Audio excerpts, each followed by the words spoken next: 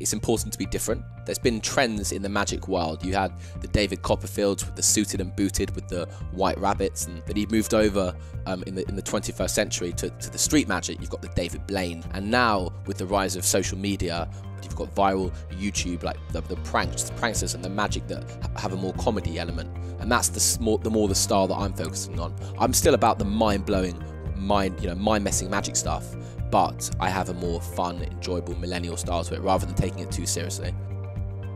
Magic is my language. It's my way of going into a stuffy room full of high-profile CEOs, or a fashion event, or even at a nightclub, or a bar. I whip out a pack of cards, do some mind-blowing stuff.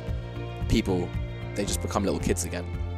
And whenever I leave the house, I'll carry some type of trick on me. I think that's why people fall in love with magic and become magicians, because they can relate to people and talk to people in a way that's very unique.